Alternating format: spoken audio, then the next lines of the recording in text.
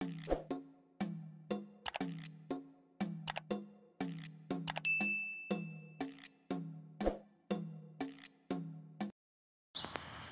rail fans, and welcome to French Fried Trains. Today we're going to be building another Metrolink F59PH locomotive, this time in the early 90s paint scheme here, so it's slightly different than the one we did last week. And this is what it looks like, so let's get right into the build here. So since we've recently completed a Metrolink train here last week, I'm just going to plop it right on the front of this one. So we're going to be starting on the back end of this locomotive. So we'll take out a dark oak stair for the rear coupler and attach that up. Under it, a sideways dark oak fence gate. Then on the next block forward, on the bottom, we're going to put 5 black stone brick stairs facing this way, coming across the tracks. Then on the next layer, a black stone brick block in the center and 2 upside down stairs on either side of that. Then we'll come in front of this in the middle and do a 3 block tall T-shape of black stone brick block. Then come down here, put a torch on either side of this second layer. Then we're going to put 3 oak slabs on this outer edge and 3 on this side. In front of this, we'll do a 5x3 of black stone brick block coming out to each side of the tracks. Then we'll swing up here on this top middle back here, and we're going to put 3 oak slabs in the center. Then we're going to come down here and open a birch fence gate above each rail. Then above each of those, we're going to open a dark oak fence gate. Then we'll put 1 sideways fence gate on this top middle. Then come up here and crouch, and we're going to put a sideways end rod here. And then 1 over on this side here. Then come in front of this on bottom, and we're going to put a dark oak fence gate on each rail. In front of that, we'll do a netherite wheel on each rail. And in the middle, a black stone brick block, then a black stone brick stair upside down. Then 2 sideways fence gates in the center. Then we'll skip a block, put a block here, and an upside down stair here. Then we'll add a netherite wheel on the rail here and here, and put a fence gate on the front of each of these wheels. In the gaps between the wheels here, we're going to put 4 sideways lightning rods above each rail. Then we'll go through and we're going to put a hopper on the side of all 4 of these wheels. Then we'll crouch and we'll put a wither skeleton skull on the side of each hopper. And then same thing on this side, put a wither skeleton skull on the side of each hopper over here. Then we're going to take out string, and we're going to come on bottom in front of this and skip 1 block forward from these fence gates. And we need to put a string in the middle and on each side between these railroad ties. And then that is going to allow us to crouch and place a row of 5 sideways anvils like this for an air tank. So there's 1 block of space between here. Then come in front of it, and we're going to put a second row of sideways anvils right in front of it.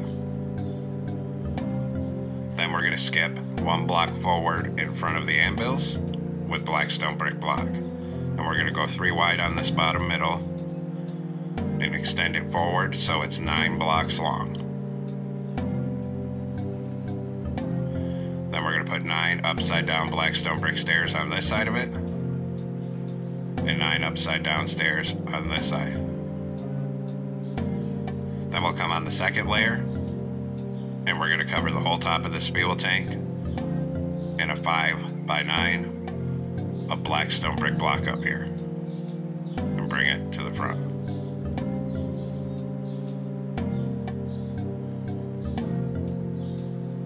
Then we'll come behind this on the second layer, on the center, start right here, and do a line of black stone brick block down the middle to the back end here. Then on the side of this, we're going to do a full row of sideways dark oak fence gates across here. Then come on this side and do a full row of fence gates across here. And actually come up here on the front of the fuel tank and change this to an upside down oak stair, and that same block on this side to an upside down oak stair. Then come in front of this on the bottom and we'll do the front truck. So we're going to put a fence gate on each rail. Then in the center, in front of that, a black stone brick block and an upside down stair. Then 2 sideways fence gates. Then skip a block out and get a block here and an upside down stair right here. Then take out netherite for the wheels, 1 here, 1 here. And Same thing on this side, like that. Then a fence gate on each of these front wheels. And in the gaps between the wheels here, we're going to put 4 sideways lightning rods above each rail. Then just like before, we'll go through and put a hopper on the side of all 4 wheels. Then we're going to crouch and put a wither skeleton skull on the side of each hopper. Same thing on this side. Then we'll go back to black stone brick block and do a line down this top middle till it's aligned with these front fence gates. On the side of this, a full row of dark oak fence gates up here. Then come over here and a full row of dark oak fence gates on this side here. Then come in front of this, and we're going to do a 5x3 of black stone brick block coming out to each side of the tracks here. In front of this, we'll do a 3-block tall T shape in the center and put a torch on either side of this second layer. Then we'll put 3 oak slabs coming up this side, 3 on this side. Then in front of this on bottom, 3 black stone brick stairs on the bottom middle, and an upside down stair facing outward on either side. On the next layer, a block in the middle, 2 upside down stairs on either side of that. Then we're going to put 3 oak slabs on this top middle. Then take a dark oak stair for the front coupler, turn around and stack it up to this middle second block, and put a sideways dark oak fence gate under it. Then we're going to open a birch fence gate on each rail, and above each of those open a dark oak fence gate. Then 1 dark oak fence gate up here in the middle. Then come up here and crouch and put a sideways end rod here, and on this side here. Now come on the side of this fuel tank and put a skeleton skull here, 1 on this side. Behind it on each side, do a mangrove button. Then on the back, we're going to put a mangrove button here and here. Then behind this fuel tank on this 3rd layer, we're going to take out nether brick fence and put 3 here and 3 here. Then we'll stand up here and crouch, and we're going to put a single polished deep slate slab on top of all 4 of these hoppers. Then move a hitbox down, 1 here and here, 1 here, and 1 here. Then we'll repeat that for the front truck, so come up here and crouch and put a single slab on top of all 4 of these hoppers. Then move a hitbox down, 1 here, 1 here, then 1 here, and 1 here. Then on this middle gap, we're going to put 2 polished deep slate blocks here. And same thing for this back truck, 2 blocks here. Then get this side, 2 blocks here, and 1 more corner to go, 2 blocks here.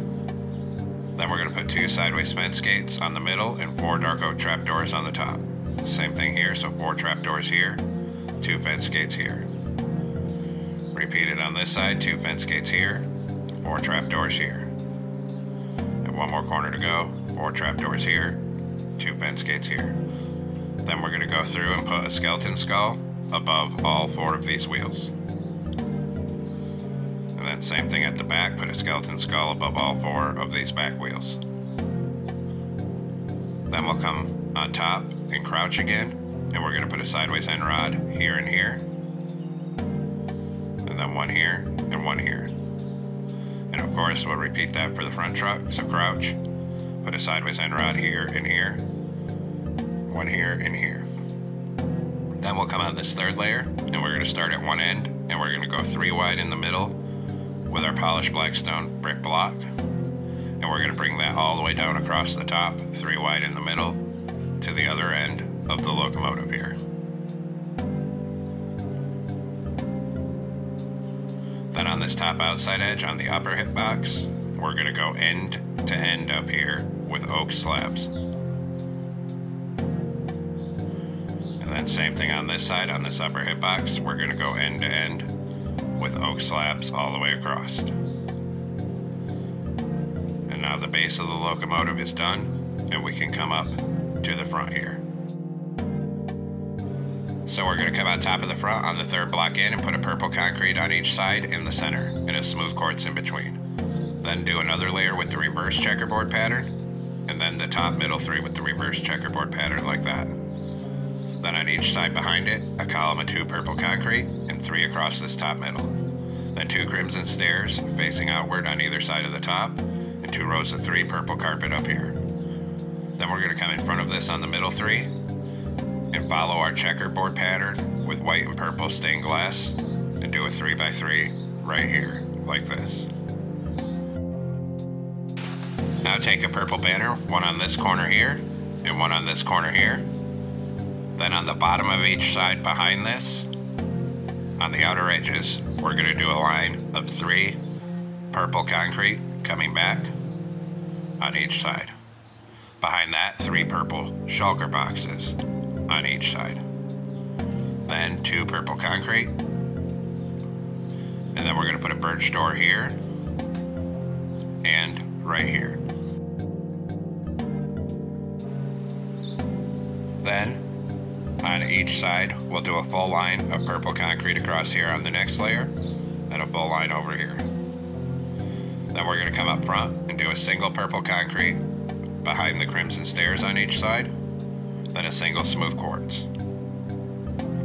Then behind that, we'll do 4 purple concrete coming back on each side.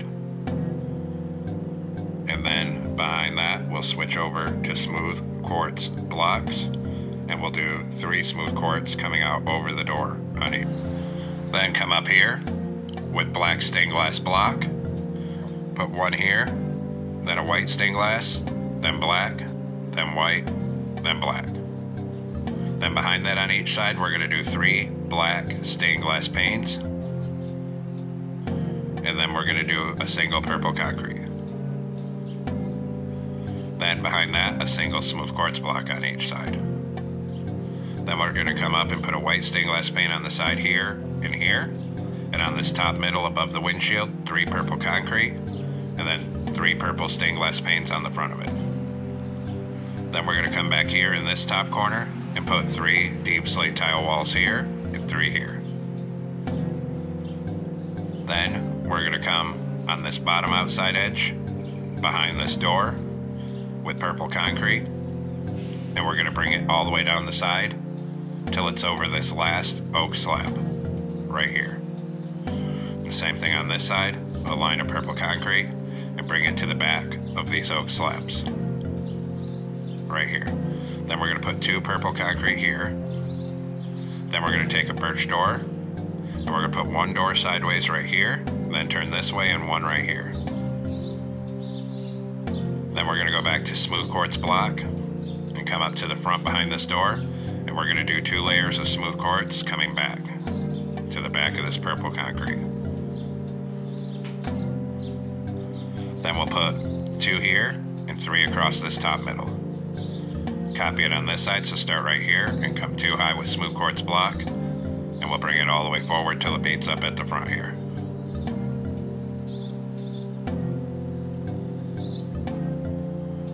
Right up to here. Then we're going to come on top behind these walls. We're going to put 2 smooth quartz on each side, then another 3 deep slate tile walls. Then we'll do 2 smooth quartz again, and then we're going to go to iron bars here, and we're going to do a line of iron bars coming back on each side, and that's going to be 6 blocks long. And then 6 iron bars on this side as well. Then behind that, we'll do another 2 smooth quartz blocks on either side. Then behind that, 3 deep slate tile walls on either side. Then a smooth quartz here and here, and 2 rows of 3 across this top middle back here, like this. Then 2 on the top middle like that. Then we're going to put an outward facing smooth quartz stair on top of all these smooth quartz block sections. Then here we start right here with it, and we're going to bring it all the way forward till it's on this purple concrete like this. Repeat it here, so start here with smooth quartz stairs. Bring it back to here, then 2 here, 2 here, 2 here, and 1 here. Then we're going to come back through where all these gaps are above these vents, and we're going to fill all those holes with outward facing deep slate tile stairs on all these vents. And of course, we'll do the same thing on this side. So fill all these gaps above all these vents with outward facing deep slate tile stairs.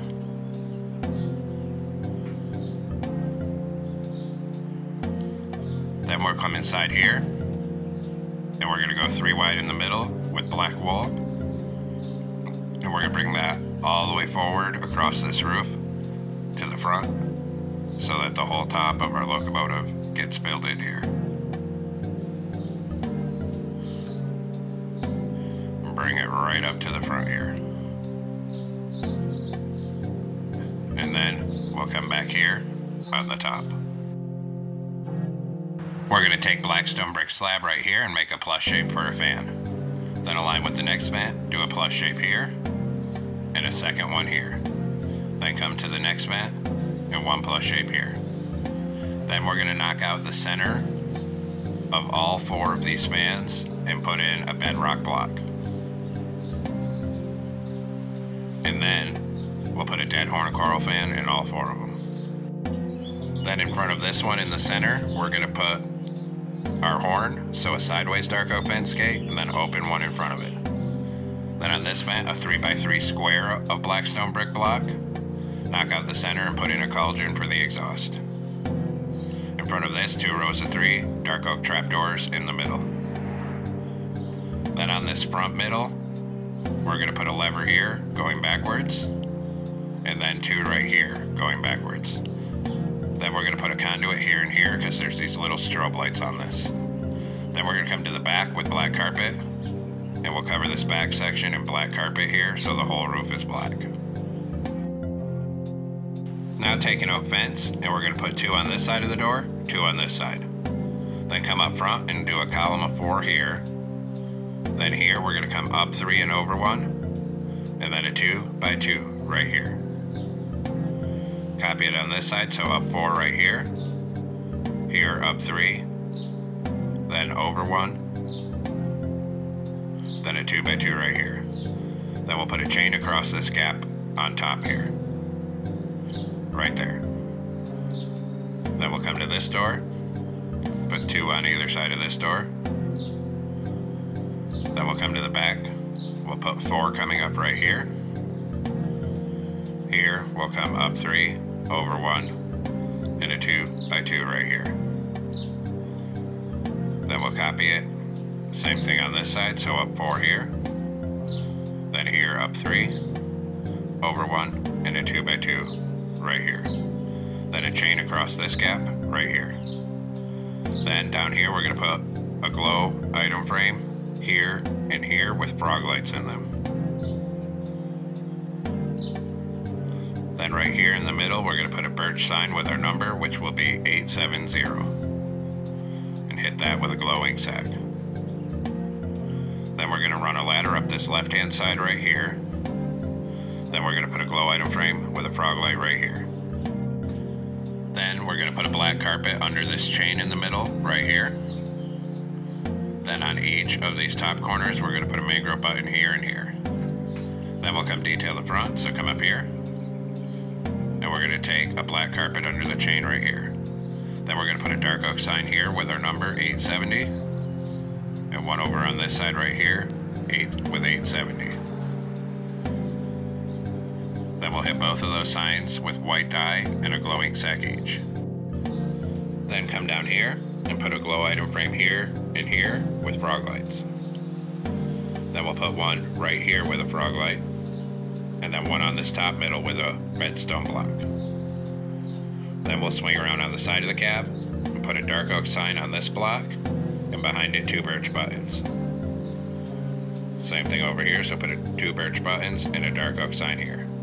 Then we need to make some banners, so we're going to come into a loom with a purple banner and white dye. We're going to put a vertical in the middle, then go to purple dye, put a purple border on it, then make the bottom half purple, then go to white dye and put a horizontal on bottom. Then we'll do another purple one with just a white horizontal on bottom, then do a white banner with purple dye, and do a horizontal on top, bottom half purple. Then we'll come place these. We're going to put this one here and here, and this one with the vertical line, we'll have to crouch and put it on this chain in the middle like that. Then we'll swing around on the side with this one that has one white stripe. And we're going to start right here and put a line of 5 coming right across this door like this.